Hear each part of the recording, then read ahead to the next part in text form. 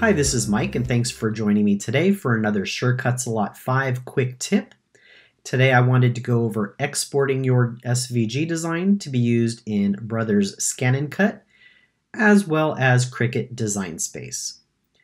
So I do have a design on the screen, and this is an element from Dreaming Tree for the Waltz RV file. And let's say that I wanted to only keep the trim panels on the left. So I'm going to go down here to my knife tool. I'm going to click on that and crop. And I'm going to highlight the area that I want to save and hit the Enter key. And so this is the actual file that I want to work with. So now I want to go ahead and save it. So if I go to File, Export. Now this might be slightly different depending on if you are on a PC or a Mac, and obviously I am on a Mac, but it will be the same exact process. I want to save this to my desktop, so I click on my desktop, and I need to give this a title. So I'm going to call this Waltz RV2.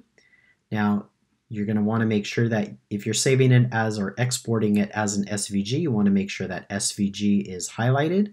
If it's not, you can go ahead and click the drop-down box to the right, and you can select SVG from the drop-down panel.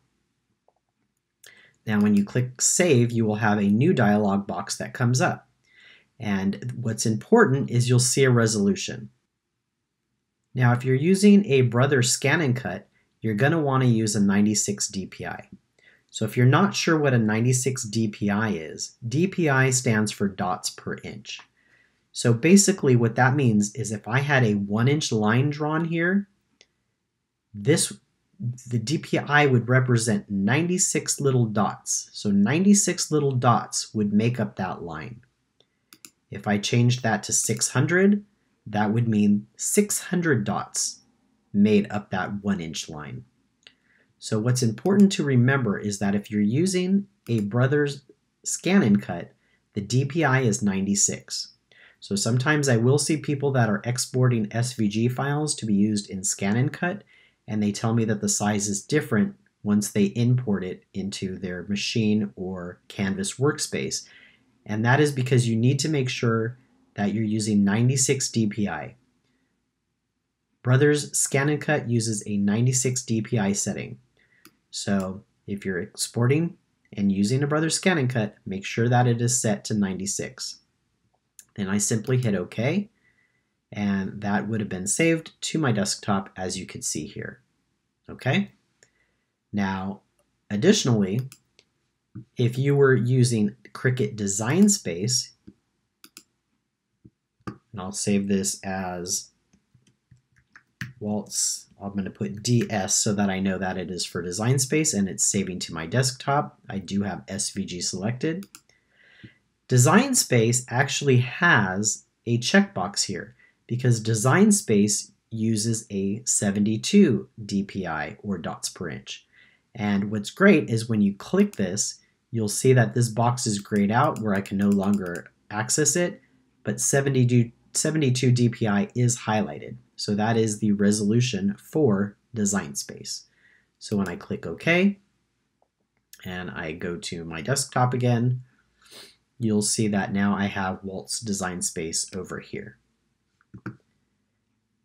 Now, one other thing that I did want to show you is if you are using a Brothers Scan and Cut, additionally, there is a drop-down box here for Scan and Cut using the FCM format, which is the Brothers Canvas workspace or the Brothers Scan and Cut native format.